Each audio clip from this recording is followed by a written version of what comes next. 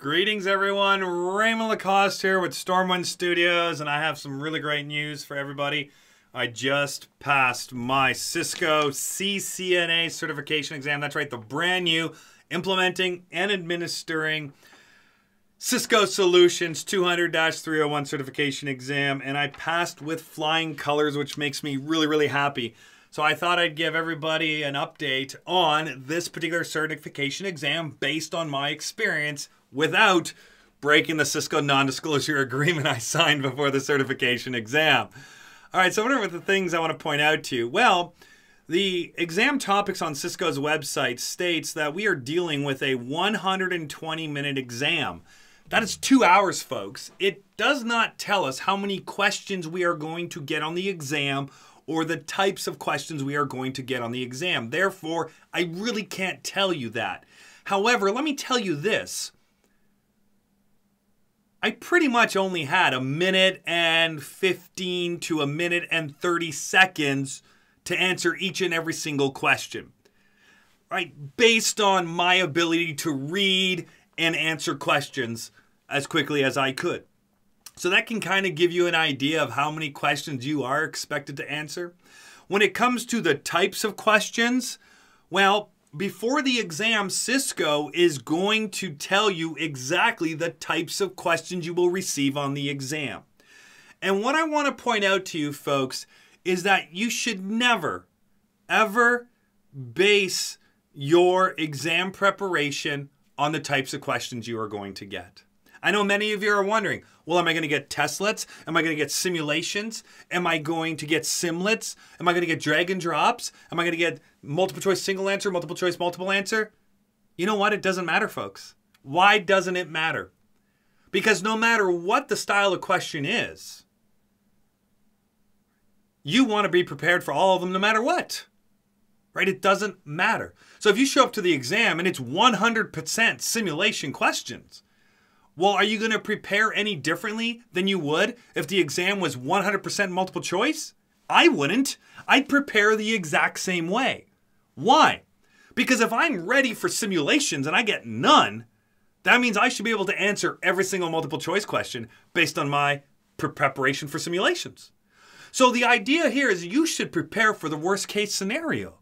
What does that mean? You want to spend the time to learn the theory, understand all of these different topics and concepts that you can, in as much detail as you possibly can.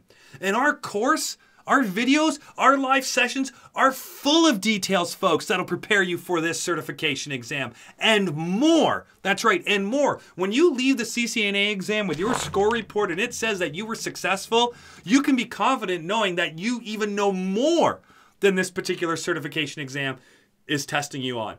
That should be a really great feeling, and it should give you the confidence knowing that here at StormWind Studios, we are taking not just your interest in the certification exam seriously, we are taking your interest in a career in the real world as a networking professional seriously as well. What else do you want? You also want to make sure that you practice. How do you practice? With hands-on labs. We're going to hook you up with hands-on labs to get you ready for these various topics. And then last but not least, you want to build confidence by doing practice questions. Now, the practice questions aren't there for you to see, well, do I know it or do I not know it, right? That's one thing. And it's not there for you just to memorize answers. That's not what it's about. Our practice exams are there to help you solidify your knowledge. And how do you solidify your knowledge? You read a question, you formulate an answer, and then you see if you're right. If you're right, great, but you don't stop there. You now analyze each wrong answer option, and you explain to yourself or your friends or your colleagues or your wife or your children why they are wrong. Why? Because that will help you solidify that information, so make it knowledge that you can then extract on the certification exam. Okay? So it's about making sure you have, first of all, the right information to begin with. The theory, the education. Those are our videos. With me live or not live, doesn't matter. It's the same information.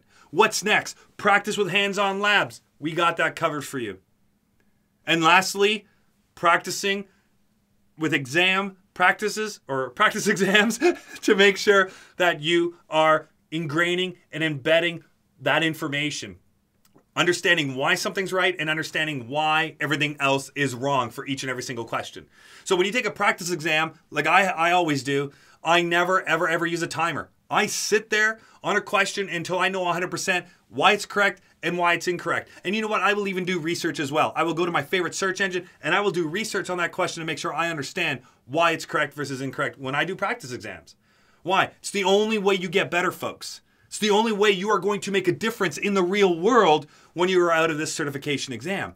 So the paper can get you your promotion. The paper can get you a job. But you know what, folks? You want to excel in that job. And that's what we're going to give you here at StormWind Studios. So let's look at some of these topics here. Network fundamentals. Right, these are the basics, folks. Like, what is a router? What is a switch? What is a next-gen firewall? What are access points? What are endpoints? What are servers? What are different types of architectures? TCP, UDP, IP, v4, IPv6, Wi-Fi as well in here. And then as we dive deeper into network access, VLANs and trunks, and then we have topics like CDP and Ether channel and spanning tree protocol and more wireless. And then we have IP covered, so routers, how they function, how they operate, how they make decisions. And then we have OSPF v2. And we haven't even gotten into network IP services and security fundamentals or automation and programmability. But then again, NAT, NTP, DHCP, DNS, SNMP, syslog, QoS, SSH, TFTP, FTP, and so much more as we keep going down through it. So folks, how do you get ready for this exam? How do you get ready for the real world? In the same way. That's right. There is no difference between exam and real world. Take the time, learn all the theory, practice that theory with hands-on labs, take your practice exam. And we are going to help you do that at StormWind Studios. And I'm going to be your guide along the way. I'm going to be your guide along the way. While you're taking class, if you have any questions live, you can ask it live in the chat interface. If you have questions outside of class, that's okay. Use the Ask a Mentor option. That email comes to me, folks. That's right. It comes to me. Therefore, you are going to get help outside of class from me, the actual instructor, your guide, the one that's helping you. So, folks, this course, as you can see, this exam is balanced. Right? Look at the percentages. Yes, there's more of network fundamentals. There's more of network access. There's more of IP connectivity. But if you notice, there's really nothing that overwhelms the exam. There's like no 45% section or 50% section, which means you must know a little bit about everything. And we'll get you ready for a little bit about everything for the exam, but then a whole lot about a lot for the real world. All right, folks, I'm going to leave it at that. As I said, I'm on a high right now, passing the CCNA exam.